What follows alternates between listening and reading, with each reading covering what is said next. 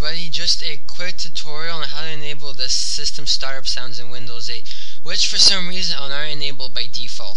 So all you have to do is go to your control panel, you click on power options here, you click on choose right the left over there, the top left, you say choose what the closing the lid does.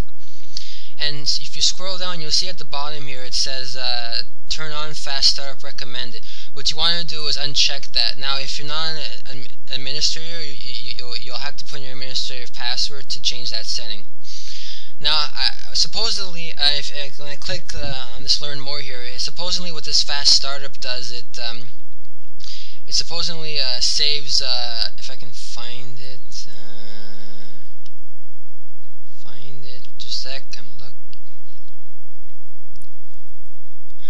Yeah, over here when it says what is fast startup, basically it's just because Windows 8 is designed for tablet PCs and things like that.